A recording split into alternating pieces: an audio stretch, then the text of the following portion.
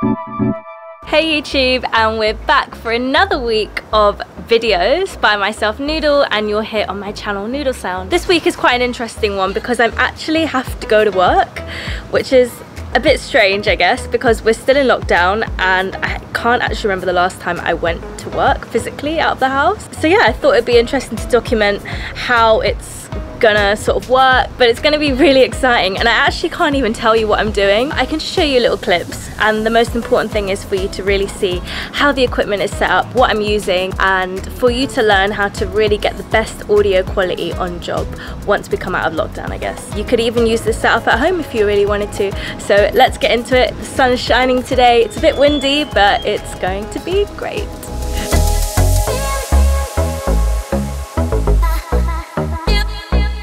So we had to take a bit of a detour and collect a mic. So I am currently waiting for the artist to come back with the mic, and then we'll be making our way back to the studio, where I will then jump into how we will do the setup.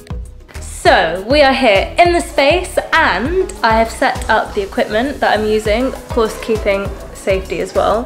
So let's get into what I'm using.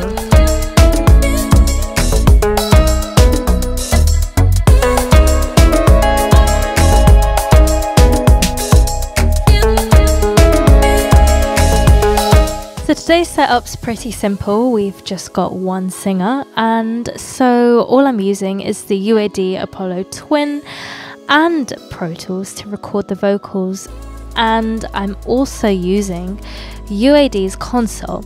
So within console I'm sending reverb only to the headphone mix, which is here, set up on an aux channel. The reverb I'm using is the Lexicon 224 digital reverb, and for me to do that through console allows the reverb to only go through the artist's headphones and not Pro Tools. So then I have a nice clean recording here, and I'm also using Apollo just because it makes it a lot more easier when it comes to the headphone cue mix, and it comes in a nice little case too.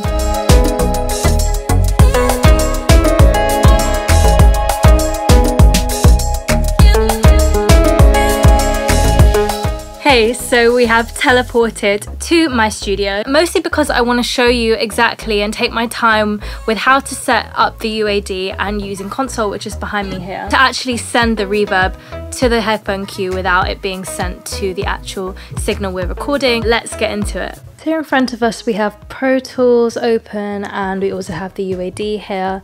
And what I've had to do is, because obviously I need to be able to hear the artist's vocal that's being recorded, actually at the front of this Universal Audio Apollo Twin, there's a couple of inputs which we actually have on the back, which I'll show you in a second. But at the front we have one for guitar, and we also have the headphone out. So what I actually did was I went and bought a splitter, but a long extended one that was able to reach me and the artist as well. So this is a mini jack, and then I attached it to a 1/4 inch jack, which is balanced, as I've mentioned in my previous videos. We've got tip ring sleeve TRS, which means it's balanced, and we've got the same thing here on the mini jack. I've put these two together like that to be able to fit into the output of the Universal Apollo Twin. Now I have all this cable length, so I was able to actually have the artist plug in their inners, and then I was also able to plug in my headphones from here. I just want to show you the back of the Apollo Twin. If I flip this round,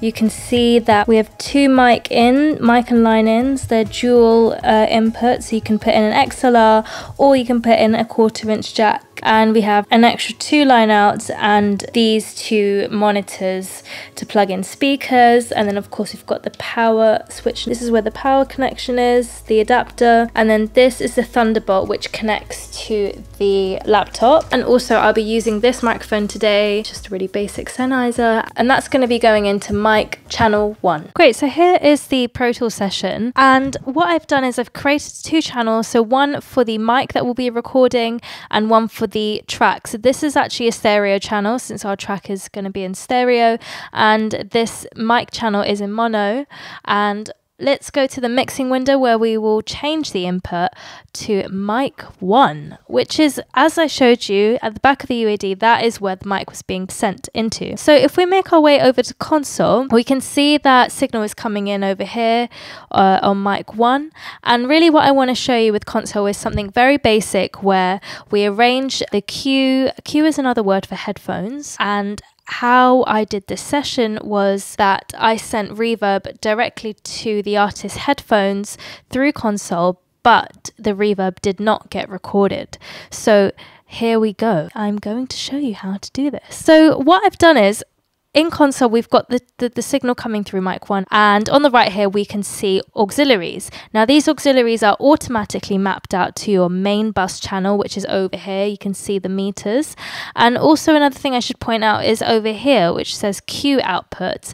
And this is for really what source we want to actually listen to as the engineer, and whether we want to listen to our mix, which would not have any reverb in it, or we can change it to the headphone mix, which would have reverb in it. But right now I am going to show you how we add reverb to the auxiliary. So I've already added a reverb here, and how I've done that is if I delete this reverb.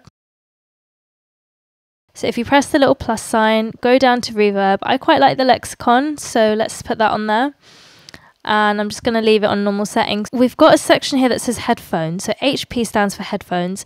And if I unmute that, I should be able to hear reverb. But right now I can't, because I haven't actually assigned my source of Q outputs to the headphones. And the reason why, again, is because this is the mix that I want to hear that's being sent to the artist. The reason why is because I want to make sure that I'm sending her or him the right reverb, making sure that I can really hear what they're hearing. Once everything's fine and it all works and they say, yep, we can hear it all properly, I can switch it back to mix. So if we select HP now, we should be able to hear reverb, and that's it. That is really how the basics are of sending reverb to the artist and not getting it recorded to your actual Pro Tools channel here. So let's just take it back a step. I'm going to now listen to my mix, which will not have any reverb. And during the shoot, I had the mute button off so that I could then adjust the level for the artist. And once that level was correct, I just left it at that. If I actually wanted to hear the reverb in the mix and I wanted to record that reverb directly to Pro Tools, I would take this off. And I would unmute the channel, which these buttons directly go to the main output. And now I can hear reverb. As you can see, I'm still listening to my mix, but because I unmuted the auxiliary's main output, I can now hear reverb. So let's mute it. I cannot hear any reverb. We are listening to my mix. I unmute it, still listening to my mix, and I can hear reverb. If I listen to the source, we can still hear reverb, but at a much less at a much less wet signal, because I haven't sent as much here as I have here.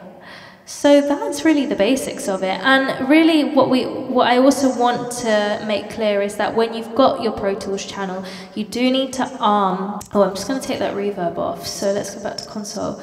I'm going to mute what's going out to the main output. So, and I'm also going to change my headphone source to mix, and I won't be able to hear any reverb, but I can hear double. So, what does that mean? That means that I need to actually mute the channel here on Pro Tools because I don't want to hear two channels. I'm actually only really interested in listening to what's happening in console. Pro Tools is really only acting as a recording program for the process. I wasn't using Pro Tools to actually listen to the signal. I was using console for that.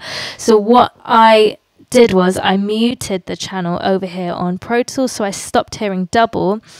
And I was still able to hear what was happening in console with just one voice, because it's obviously still coming through here on mic channel 1. And if I press record on Pro Tools, you'll be able to see the signal coming in. Very low, I will turn it up afterwards. This can also be adjusted from the preamp on the UAD as well. You should be seeing a little cutaway now of how to do that.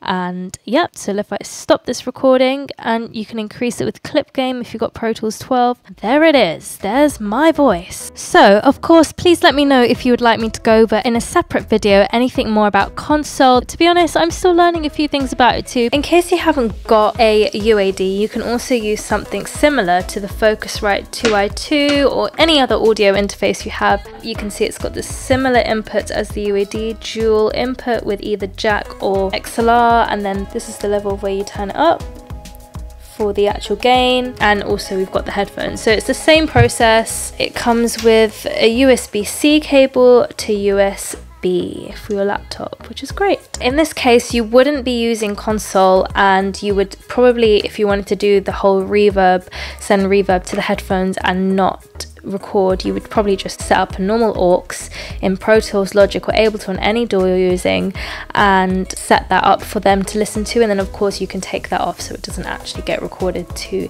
the signal and you still have a nice dry audio. I hope that was informative for you all. I really wanted to break down the uses of the UAD with Pro Tools, and also, like I mentioned, also using the Scarlett 2i2. Yeah, this video isn't sponsored in any way, but I just really feel like these pieces of equipment really help with my workflow.